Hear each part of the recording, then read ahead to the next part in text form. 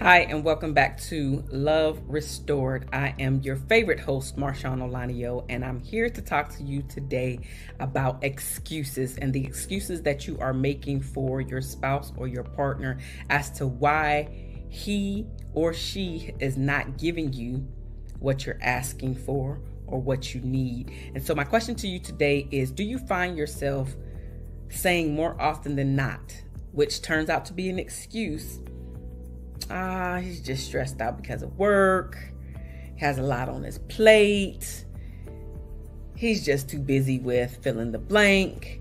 Like, all of those at the end of the day are excuses for your spouse, and ultimately leaves you not receiving nor getting what you should be getting out of your relationship or your marriage. And so sometimes we lie to ourselves because we do not want to face reality, or the truth of everything is just too unbearable to handle.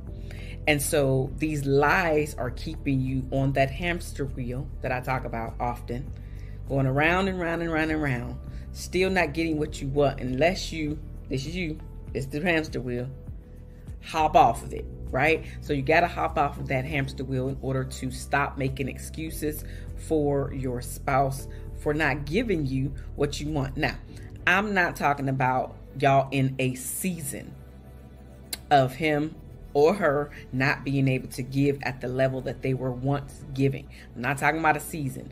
However, I am talking about if you find yourself, whether it was the beginning of the relationship, you might be in the middle of the relationship, and sometimes you might even be at the end and you're still making the same excuses for your partner or for your spouse. So I want you to sit back and think and say, am I making excuses for my spouse? I mean, because if you are, right, I want to give you the wake-up call that you actually need to stop doing just that, because the way you lie or make excuses for your partner and how often you do it can be a sure sign that the relationship is sliding or nearing its end. Now, I want you to hear what I just said. Based off how often and the way that you lie for your spouse's behavior, the things that he's not doing, the things that he is doing, etc., means that your relationship is slowly but surely either it's sliding to an end or it's just about to end, because you can only do that stuff, lie, make excuses for a period of time before you yourself get tired of it, before your friends, because you're telling this story or stories to somebody, right? And usually it's your friends or your close people. And those people will start to ask you questions. And guess what? The more that you keep singing the same song and telling the same story, at some point, somebody out of your circle is going to say, I thought you said that last month. Man, you've been saying that for 6 months. Man, you've been saying that for a year. You know you ain't about to do that. And then all of a sudden you just get, smacked in the face with your own words. Not necessarily that they're trying to use your words against you, but that's exactly what ends up happening, is your words that you spoke are now being spoken from your friend's mouth, used against you. And I want you to understand and also take it in. You don't have to lie for your spouse. And the beautiful part about this is you may not even realize that the excuses that you're making for your spouse is really lies. May not have ever noticed that. So we often make excuses for our spouse. We do. It's not something that is just you. It's not something that is just me. It is an innate thing because we don't want to look bad, right?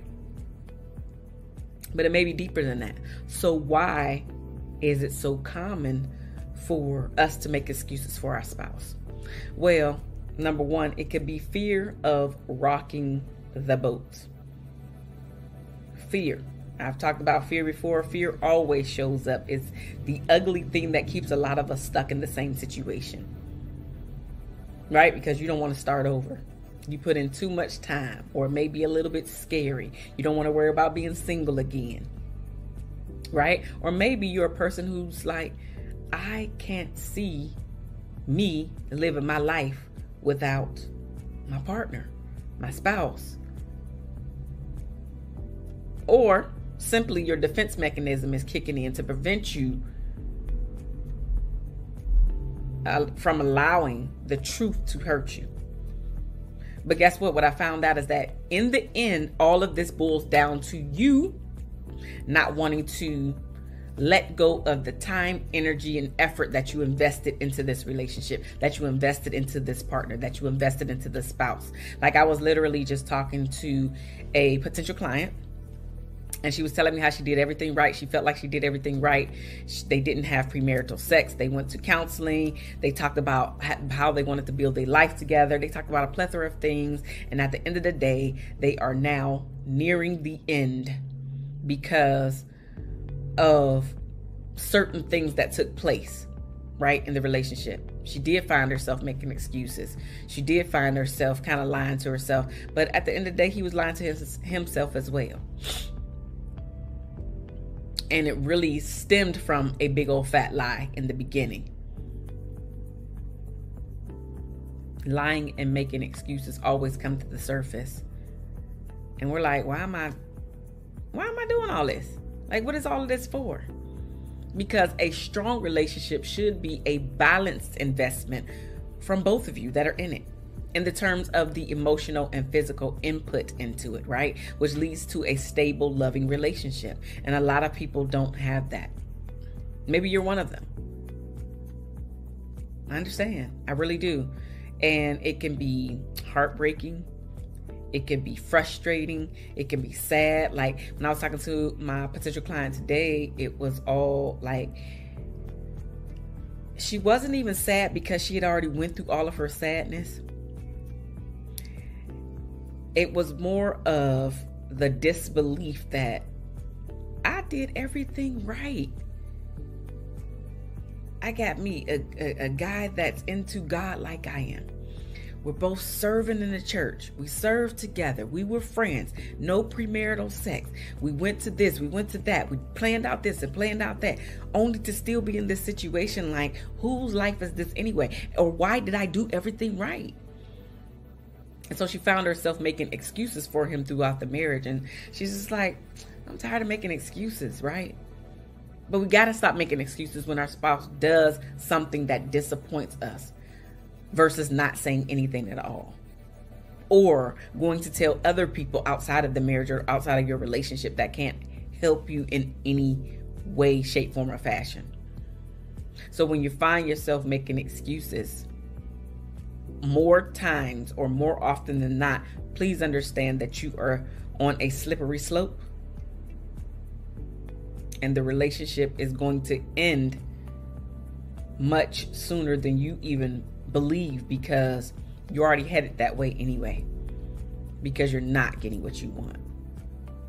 Your partner or spouse may have lied outright, or lied by omission. And lying by omission is really you knowing the information as the person who's telling the story, but because your partner or spouse didn't directly ask you this thing, you just left it off, knowing that it really could have made a real difference in how the relationship is unfolding, whether it would have stopped and halted when you divulged the information or not. But basically, you took away the choice from your partner or from your spouse, and now it's literally coming back to bite you in the butt. Because anytime you take away somebody's choice,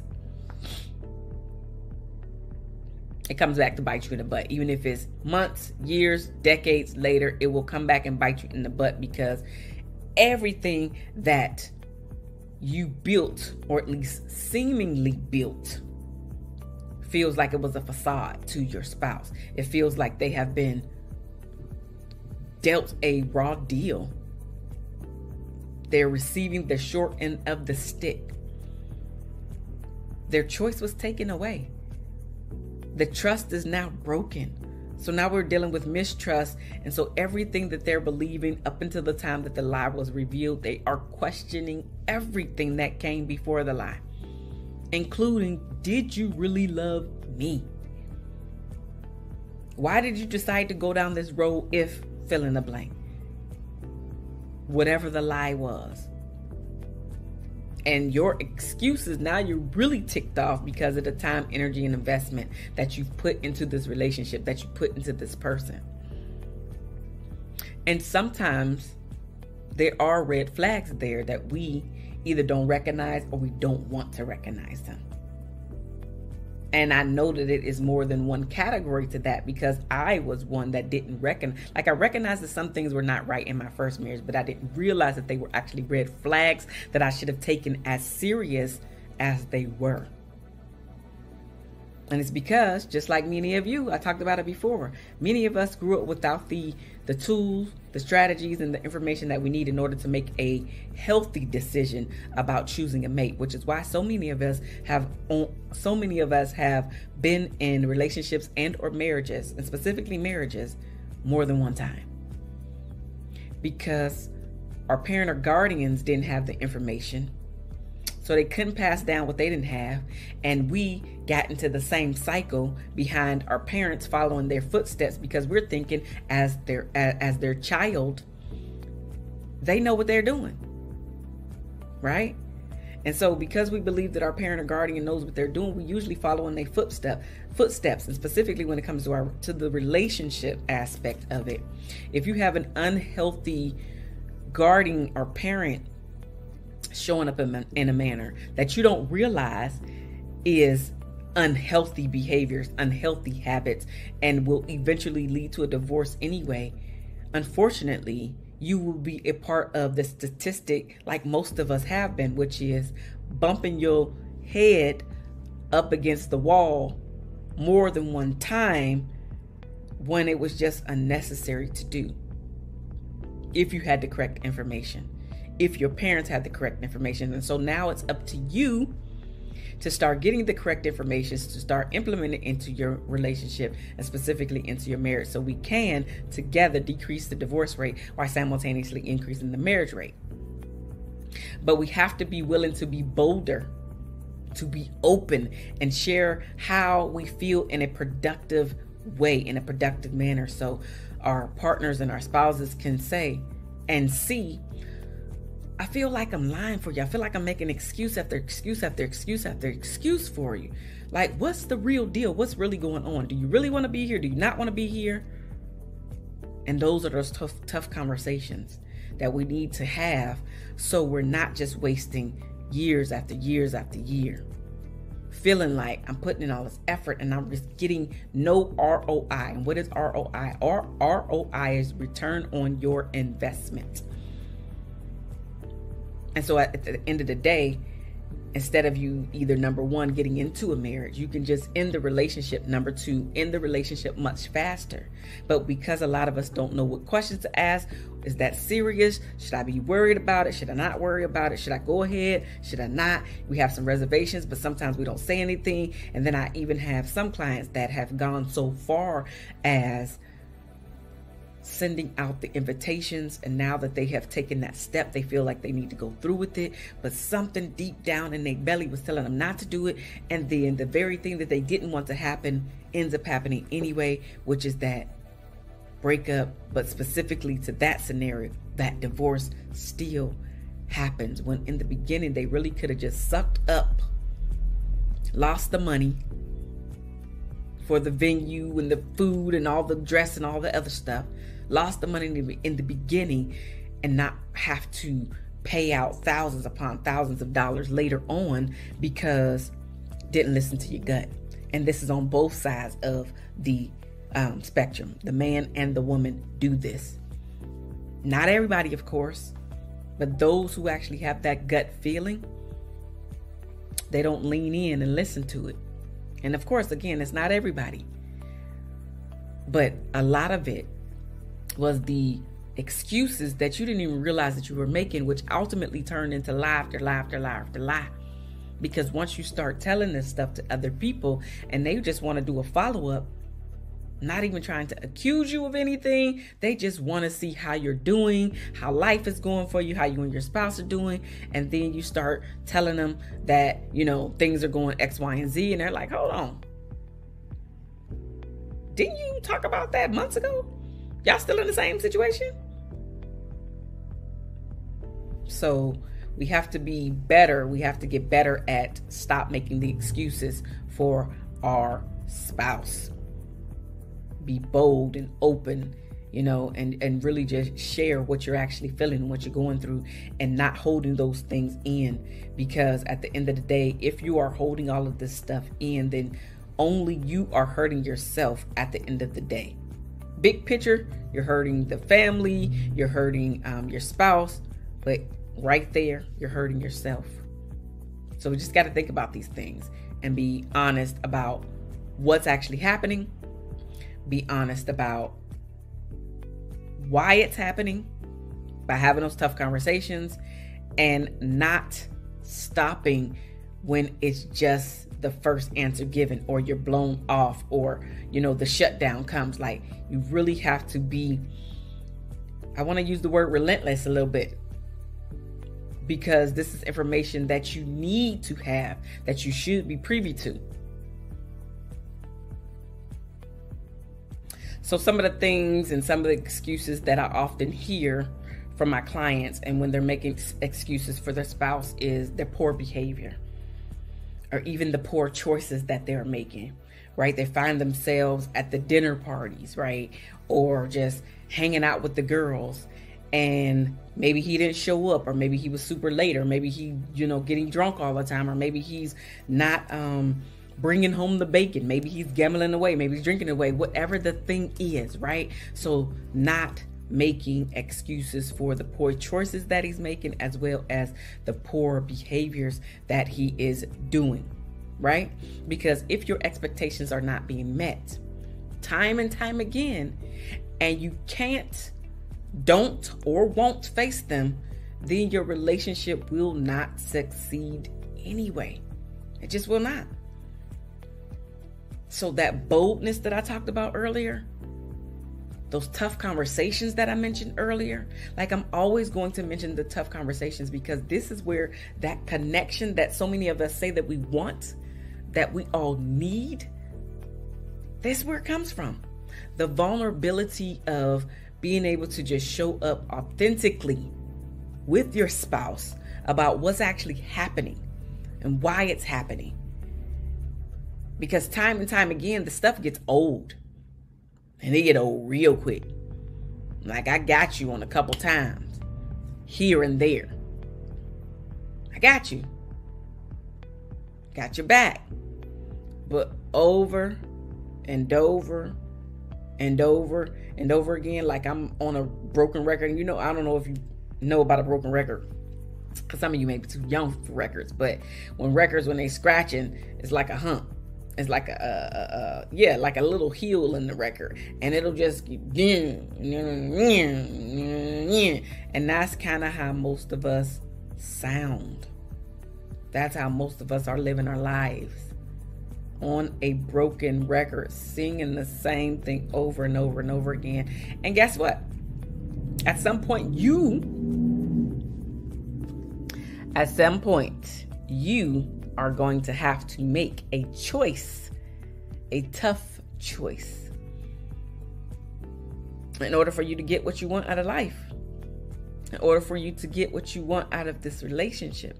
And maybe, just maybe, the other person is done. Maybe you're done.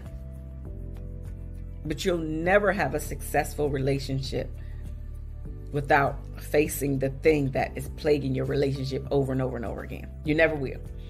So don't make excuses if he's always canceling or rescheduling time with you, right? I have another client, and we were literally just talking about this, because she's in a relationship and they're still dating, and they are long distance, right? So long distance dating, and they both have very demanding jobs.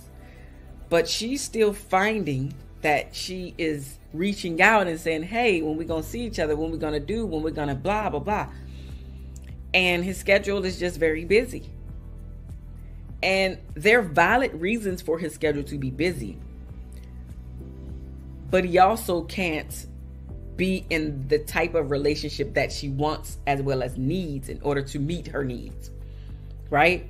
So without going down the rabbit hole, I was listening to her speak, and the question that I posed to her, which is the question I'm going to pose to you as well, which is, how often are you going to accept not being a priority in his life and on his schedule? Because the truth of the matter is this: when we want to do something, when we want to see somebody, when we want to be around people that we like, love, and need to be around, we find a way to be around those people. We will fit you in our schedule. We will say, hey, I'm in a season of X, Y, and Z. Are you willing to deal with this for right now? Because I know that this is going to end. Because there are some compromises at times. And sometimes you're going to be getting less out of a relationship than you believe that you should get. It happens. There's an ebb and flow in every relationship. However, and what I pointed out to her is, however, you're still dating. So if you decide to take this relationship further and then you guys get engaged as well as married, and his schedule still stays the same, you will not be able to complain about y'all not spending time together, because y'all wasn't spending time together during the dating stages, and you still went forward. Yes, I want to be with you. Yes, I'm willing to deal with this. When in your heart of hearts, you're really not willing to deal with that. So why set yourself up for failure in the beginning? Because right now, this is the beginning, because you guys are still dating. You've been dating for a while, but you're still dating. He hasn't proposed. There's no engagement. So no engagement. There's definitely no wedding. There's no marriage. There's no vows. And so you have to remember that we're not getting in these relationships, and definitely not getting to the marriages off of potential. He has to already be established and not financially established, although that's definitely something that you should consider as well. But I'm specifically talking about him making sure that you are a priority in his life. You two trying to build upon the relationship together, and it's not one-sided. Him putting in just as much effort to see you as you put in to see him. Because otherwise, you are setting yourself up for failure and loneliness when you know that you are a person who needs and craves being around your mate, who likes and loves and even needs to be touched and held. So you're setting yourself up for failure. And so we have to stop making excuses, because that was one of her things. He's so busy, he has a demanding schedule, And again, all of it's valid. But it's not valid if you're trying to be in a healthy relationship. It's not. Because money ain't everything. We know that each and every one of us need money to survive. That's a proven fact. We know that. But if it's everything to you when you wake up, when you fall asleep, where do you fit your mate in on your timetable to make sure that you are cultivating a healthy relationship, to make sure that you are cultivating a healthy marriage, to make sure when and if you two bring children into it, that they see a healthy relationship, what a healthy marriage looks like, what mom and dad's roles look like. It could be different, doesn't have to be traditional. It is just something that they need to see, you two working together, not it all being on one spouse's shoulders 100% of the time. Because that is a heavy burden to bear. It's a heavy load to carry. Like, this is some of the things that we don't talk about when we get into our relationships, and you hear about it. But until you live it, it's different. It's different. It's different. So understanding that a pattern is different than a mistake is something that we need to understand. And so a pattern is we scheduling a date for Monday night, whatever, right? Monday night is our date night. But you have now canceled date night almost 2 months in a row. That's a pattern. It's no longer a mistake. Forgetting or rescheduling, like, over the time. I know this is our date night, even though it's never good to reschedule date nights, but we get it. Life happens, right? So need to reschedule date night. That's a mistake. All right, cool. But now you did it week after week after week after week after week after week, month. This is not a priority for you. So don't act like it is. And then you, as the person who is getting rescheduled on all the time, need to recognize that this is now a pattern. And we all do what we really want to do with the people that we really want to be with and do it with. And that's just a fact, Jack. It's just a fact. We want to be with and be around the people that make us feel wonderful. Excuse me. These people make us feel great. These people make us look in the mirror and want to be better. There is something about the person that you really want to hang around with. There's something about him or her that makes you feel wonderful, that makes you feel excellent, that makes you feel like I like being in his or her company. So those are the people that you're going to make sure are in your company. You're going to make them a priority. And so if you can't do that with your spouse, but you're doing it with everybody else, it's not like you're not able to make commitments, or you're seeing that your spouse or partner is not able to make commitments. He's making commitments with everybody else except you. That's a problem. So we have to stop making excuses when we notice these patterns. It's no longer a mistake if it's happened month to month to month to month to month. It's no longer a mistake. That's a pattern. And we have to recognize it as so and face it for what it actually is versus what we want it to be.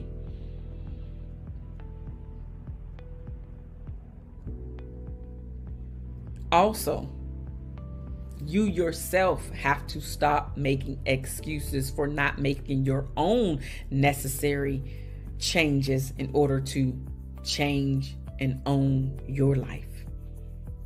And whatever those changes are, I can't tell you, but you know what those changes are. And if you don't know, you need to figure out what those changes are, because you are the only one that can change your life. You are the only one that can literally change the trajectory of the way your life is going.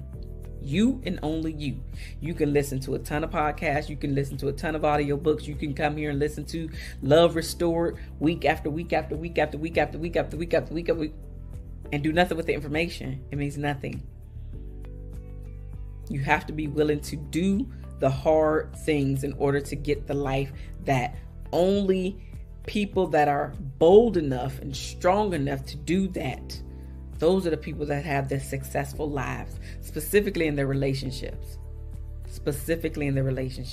But usually how you do one thing is how you do everything, right? So if they have a beautiful, loving relationship, they probably got a beautiful relationship with money, a beautiful relationship with their friends, a beautiful relationship with their family, because they understand how important relationships are.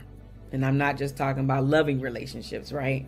Relationships overall. You are in a relationship with everything and everybody, whether you realize that or not. So you yourself have to also start working on your own problem or problems, because it's not always your partner's fault why things are going the way that they're going.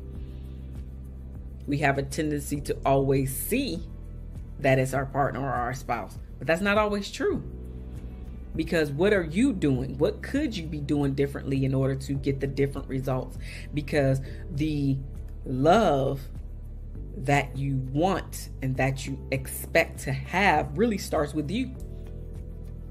It does. It starts with you. So start making the changes that you know that you need to make in order to benefit you, your life, your relationship. And that absolutely means stop making the excuses when your partner or spouse is not showing up in a manner that you know benefits you, benefits the family, benefits your overall life together. My last tip is most problems will get resolved if 3 things happen. Okay? The first one, you literally got to face it. I've already said that. You must face it. Must face the problem or problems in order to get them resolved. The second thing is you have to accept them. You have to accept that there are problems there. The third thing is that you have to handle that problem or get it resolved. And I know I said 3, but it's actually 4. The 4th thing is literally let all that junk go. That's how most problems get resolved. Face it, accept it, resolve it or handle it, and let it go. It needs to go bye-bye forever in order for you to stop making those excuses and be able to move your life forward instead of staying stuck where it actually is. If you need some help, I'm your girl for it. You need some help to stop making excuses, or you are a Black woman who is interested in making sure that you are around other Black women that are dealing with some of the same issues within your relationship, and you want to be held accountable, as well as feel like you're a part of a group and you're not alone, right? As well as be able to come and share as well as listen to help, but get the help that you need. Definitely sign up for a strategy coaching conversation where I can help you decide if we would be a good fit to work together. And the link is bit.ly/help my relationship, and the H in help is capital. Again, that's bit.ly/help my relationship. I am your favorite shift relationship strategist, Marshaun Olaniyan, and this is Love Restored.